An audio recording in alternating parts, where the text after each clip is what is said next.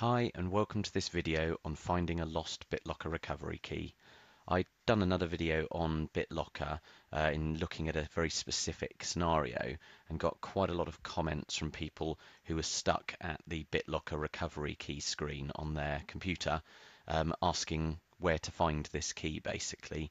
So I thought I'd do a relatively quick video just looking at what options you have in creating your Bitlocker recovery key and where you might find it as a result. When you originally encrypted your hard drive, you will have seen a screen such as one of these with 3 or 4 options on it for storing your recovery key for Bitlocker.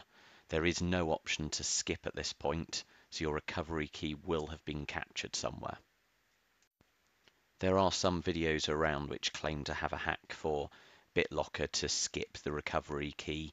I would strongly recommend not wasting time on those. They don't tend to work for people, and really what you need to focus on is the original options to identify where exactly you did store the recovery key that will unencrypt your drive correctly. So first and foremost, the question is this a personal device or a company device?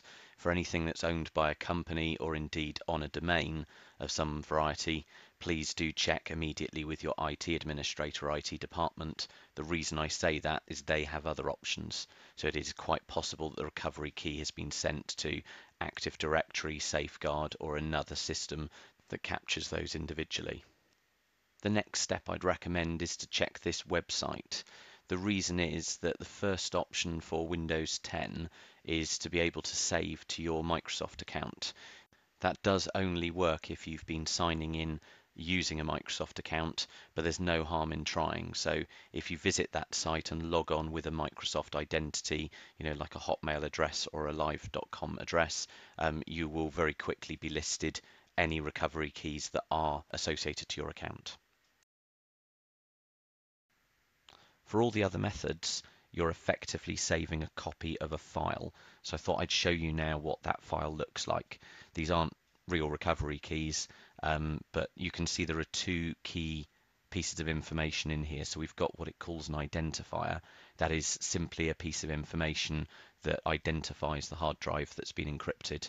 So it's used in here to encourage you to make sure that it's the correct hard drive that you're checking the code for, particularly relevant if you've got multiple drives encrypted.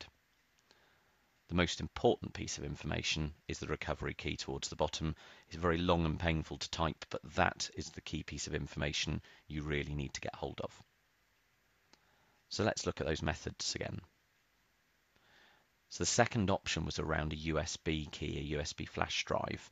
So it is worth still looking for that. It may be something you've forgotten about, but it's likely to be something you maybe wrote the word BitLocker or recovery or something on.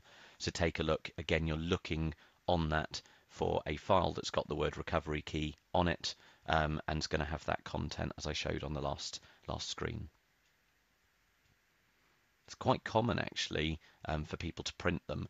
I'm somewhat baffled by that in this day and age, but it's quite possible you printed it or indeed wrote down just that key recovery key information. So it's worth looking in the kind of places you keep secure information, such as your passport. It is quite possible that you've written it down there and long since forgotten about it.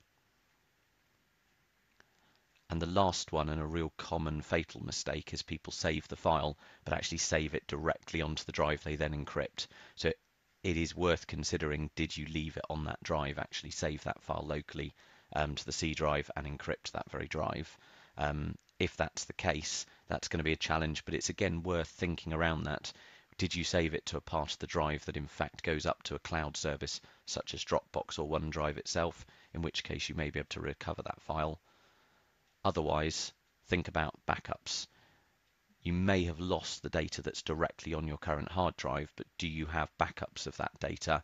And if you do, is there any chance that the recovery key itself was saved as part of that backup? So again, worth looking for that information before you actually wipe your hard drive.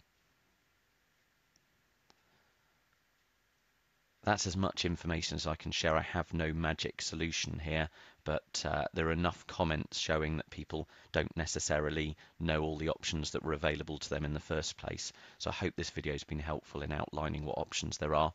Thank you very much for watching.